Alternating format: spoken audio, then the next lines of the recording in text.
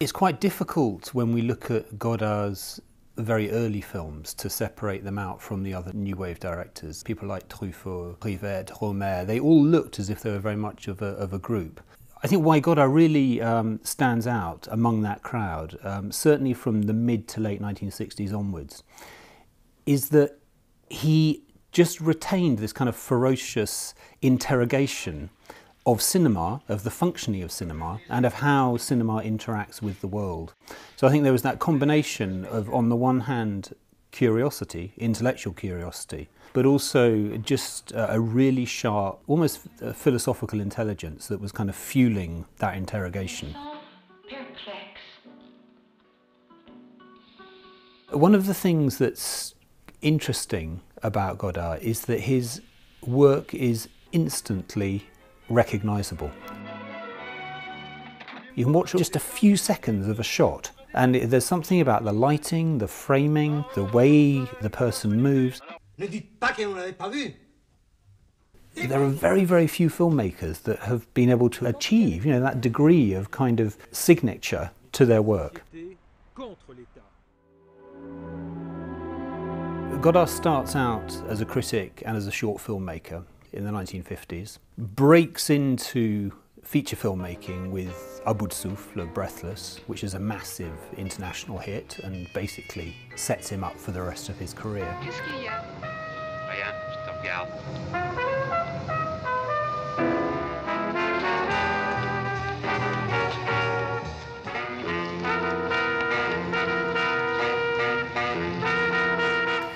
And then that sort of first flourishing of his work, which is really in relation to Hollywood and fueled by a kind of cinephilic engagement with cinema history, continues from late 50s through to about 1965.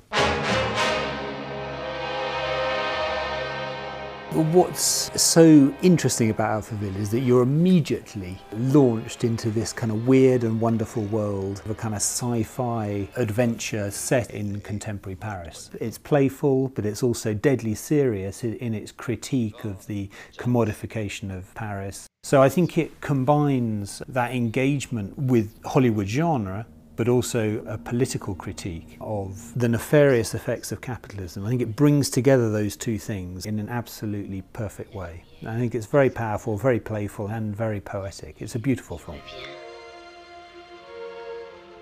Un seul sourire.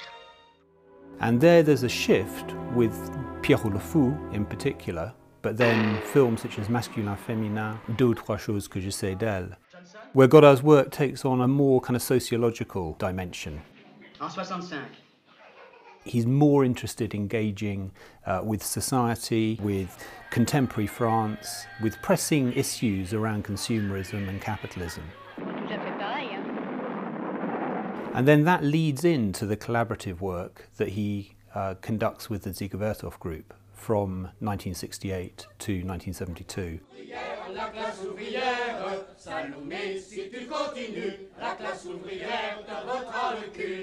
From 1973, Godard moves out of Paris and moves first to Grenoble and then to Rolle in Switzerland. And during that period, he's really interested in multimedia. And that period, which includes two massive TV series, runs to 1979. Then he returns to European art cinema with Sauve qui peut la vie in 1980. Vous qui ralliez contre les systèmes d'héritage, maintenant vous faites exactement les mêmes gestes que votre père? And then there's a kind of cycle of films that are often thought of as the films of the sublime, to do with beauty, where Godard is engaging again with the history of painting, the history of music, basically the history of kind of classical art, and trying to recuperate that back into the history of cinema. And those films, they're all kind of fueled by this question of how to make images, what constitutes a poetic image in cinema that's both informed by but different from all those other art forms. The latter half of the 80s are characterised by a couple of quite difficult kind of philosophical films, King Lear and Soigne ta droite. It's also the period where he begins to work extensively on Histoire du cinéma, so his big videographic film history project that's going to dominate his work really over the decade from the mid to late 80s through to the end of the 1990s. When he'd completed Histoire du cinéma, there was a kind of sense that he'd come to the end of a massive project, and I think many critics almost wrote him off and thought, oh, you know, he's now, that's it. As he often does when people think he's worked himself into a bit of a dead end, he came up with a completely new project, which was a gallery installation in 2006 at the Pompidou Centre. And then since then has produced a string of highly experimental features alongside lots of video essays. Pas pu faire de nous les humbles. Qui ça? Ou pas su. Ou pas voulu. Alors, il a fait de... If we look at a film like Adieu au langage, his recent foray into 3D, it's been phenomenally successful with all audiences around the globe, both young, old, so, you know, sort of Godard veterans, but also those coming to his work for the first time. Cette matinée est un rêve. Chacun doit penser que le rêveur, c'est l'autre.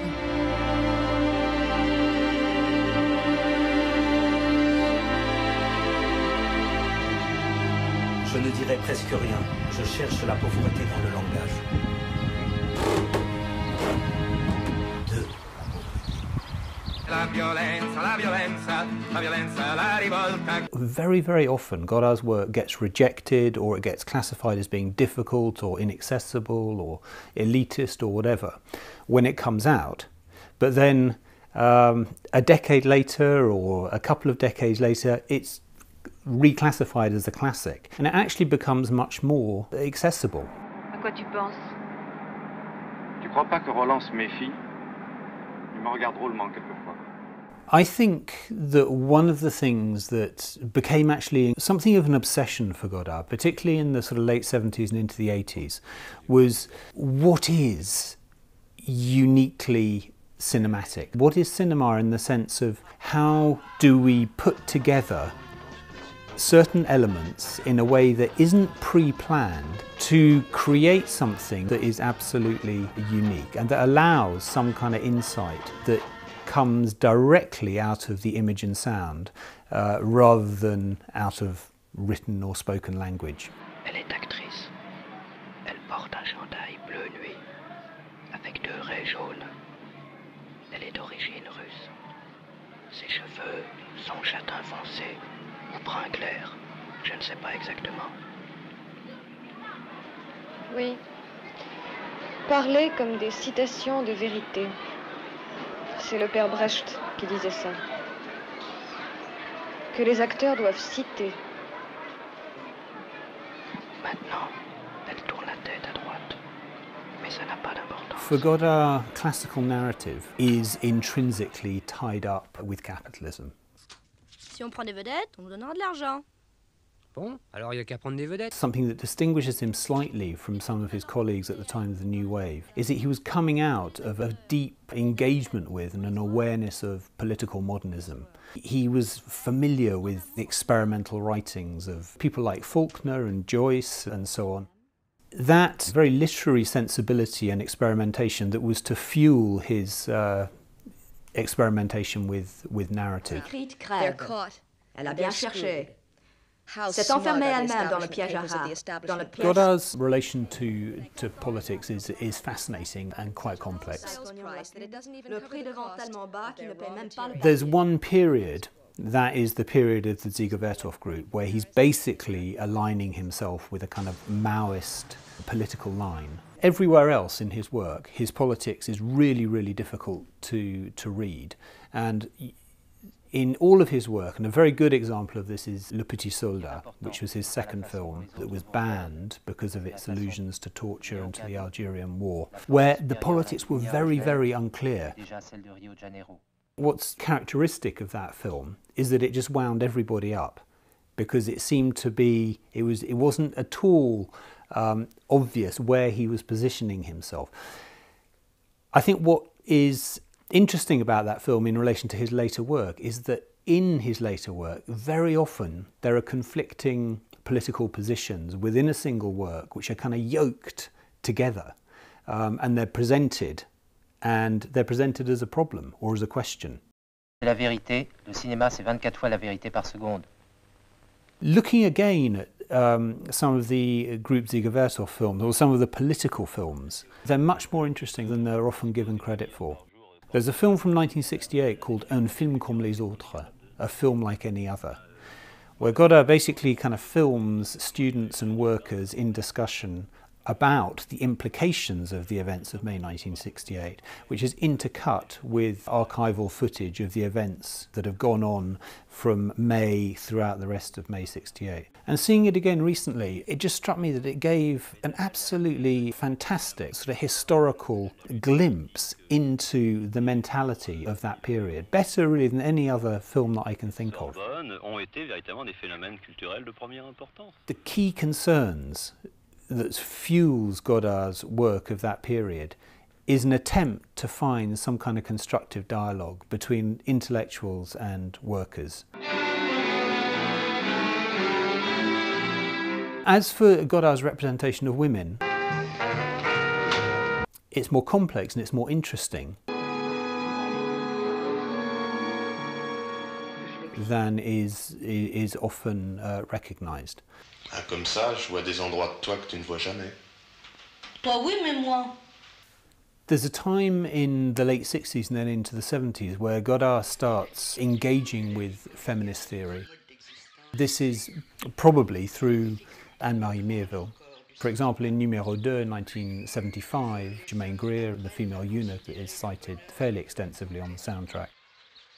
It's not as if Godard is unaware of his use of the naked female body in his films. British Sounds is quite a good example, because there we have a young naked woman, but where the text on the soundtrack, which is juxtaposed with the representation of that body, is basically it's a feminist text about the exploitation of women in society and the exploitation of the image of women. Is founded. Is founded. For limited, liberated areas. You give up struggling on every front, and you ease into a niche of acceptance.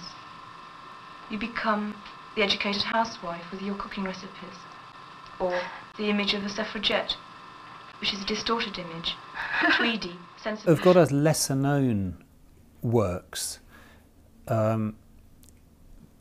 probably 6x2 sur et sous la communication, which was a TV series from 1976. That Godard and Mirville made at very short notice and within a very